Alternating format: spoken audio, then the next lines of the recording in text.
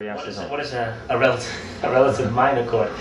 Well, basically, if you have a major chord, say you have, I don't know, G, right? A major chord, G. Okay?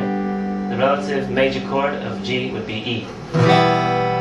What that means is it's the sixth chord in the G progression in the family of the G chord, of chords in G. So if we go G, A minor, B minor, and if you're not following me, be sure to check out how to generate chords from any major chord. Okay? G, A minor, B minor. Okay? The next chord after B minor is a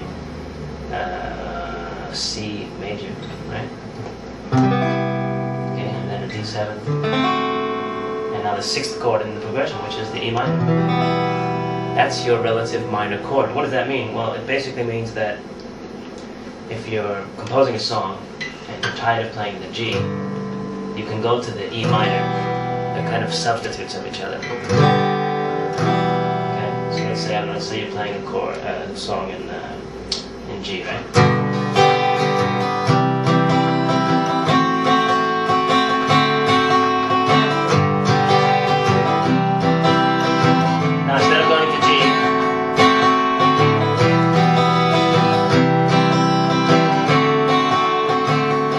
Adds a little twist to your music, okay? So those are relative minors, okay? So let's figure out what the relative minors are for other chords, okay?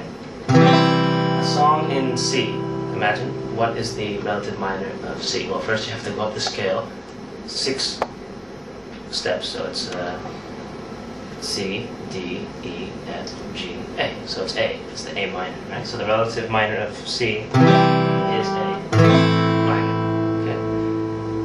And for homework, I want you all to work out the other chords.